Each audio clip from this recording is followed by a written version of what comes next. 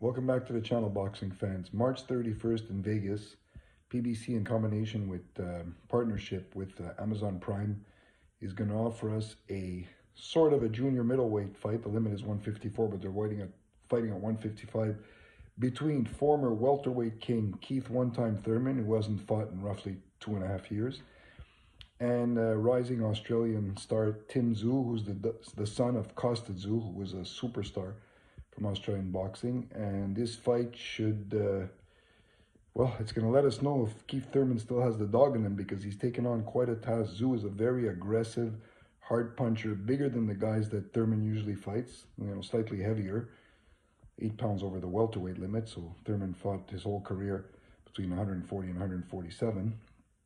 And quite frankly, I hope he still has that killer instinct, because this is a tough task. I see Tszyu winning this fight. I think Thurman's been inactive for too long.